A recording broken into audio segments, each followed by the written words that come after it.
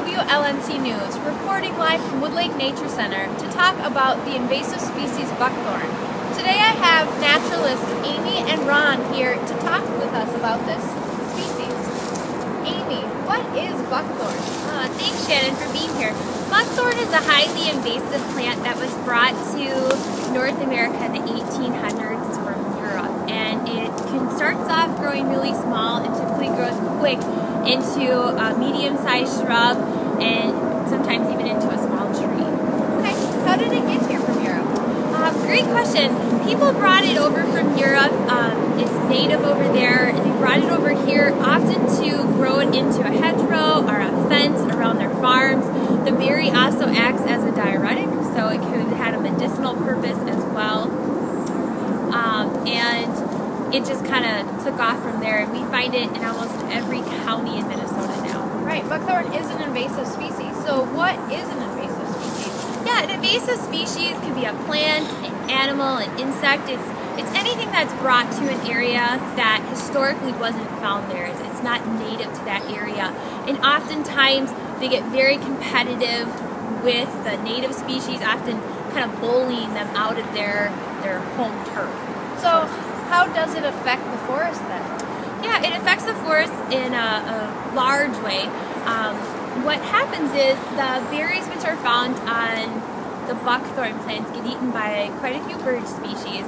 And when they go to the bathroom, the seed that was in that berry comes out, and wherever their scat lands, it basically fertilizes that seed to grow into a new plant. They start off small, but very, very quickly they grow into a small shrub. And what happens is the roots take hold, and they are allelopathic, which means they're giving off a chemical to inhibit other species from growing. So we're not seeing our native flowers, grasses, and shrubs starting to grow. And even young trees that we're trying to grow can get shaded and competed out of a place to grow by buckthorn.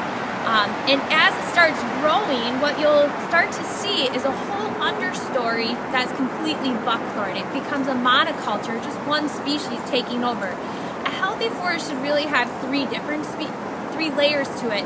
The ground layer, which will be your wildflowers, grasses, a healthy shrub layer, which would be a diversity of native shrubs, and then a canopy layer, which would be your taller trees.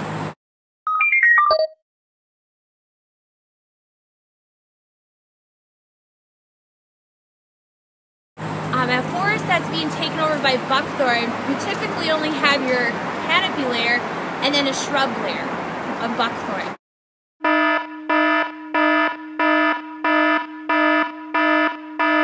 And it's not a great plant to have either because it doesn't have a high value to wildlife. The leaves are not eaten by many species, and it doesn't provide great habitat. So the forest turns into a place that's not highly suitable for a lot of animals to live.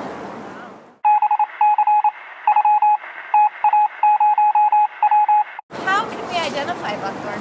Yeah, we have two different species of buckthorn at Wood Lake Nature Center and two in Minnesota. We have both the European or common buckthorn, and we also have glossy buckthorn.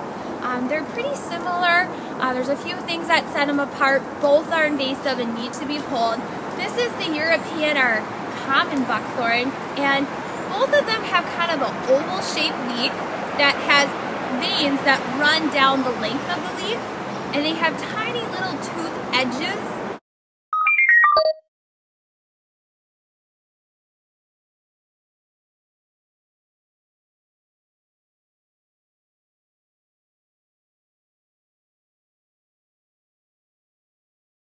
You'll look for a dark purple or black berry on both.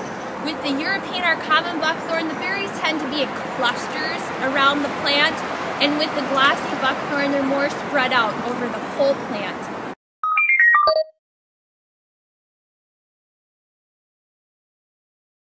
Both of them have a grayish colored bark, and probably one of the most distinguishing characteristics is actually on the European or common buckthorn, you'll see small branches kind of scattered throughout the plant that do have a sharp thorn on the end, hence the name buckthorn.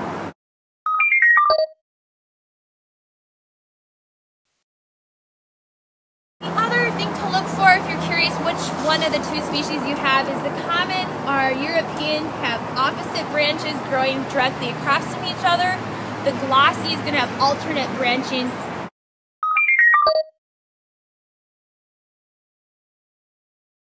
Okay, Amy, thank you so much.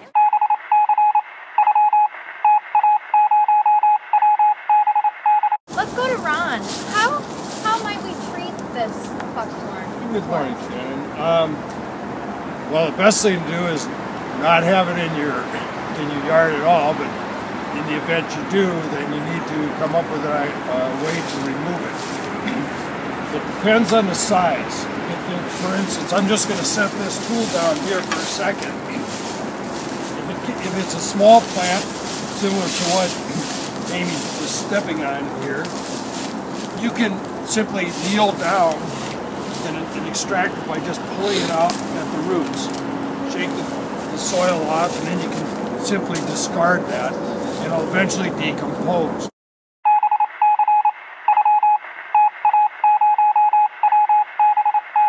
If it is a larger one like this, you want to put the jaws around the base of the trunk, and then with the fulcrum part here, just pull on the lever and it'll uproot the plant. And then simply, again, lift with your legs, shake the dirt out. Now, this plant is probably about 7 feet tall. It has a fairly extensive root system, so that's why you sometimes need help to extract that root system out of there. Then you can simply set that down. And all these, you want to make sure that you re-put the soil back, like replacing a divot on a fairway. Just replace the soil and pack it back down. If it is a larger tree, a larger bush, you're going to want to cut that with a saw.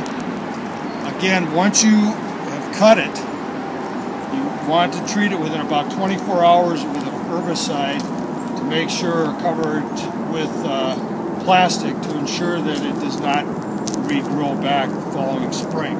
If you're unsure as to what herbicide you need to use for that particular species, you can ask us here at Wood Lake or your local gardener or home center. And again, it's replant the soil, and please be safe and live properly when you do it to avoid injury to yourself. Thanks so much, Ron and Amy, for helping us identify and learn how to treat buckthorn today. If you have any more questions about buckthorn, please contact Wood Lake Nature Center. Thanks again. Thanks.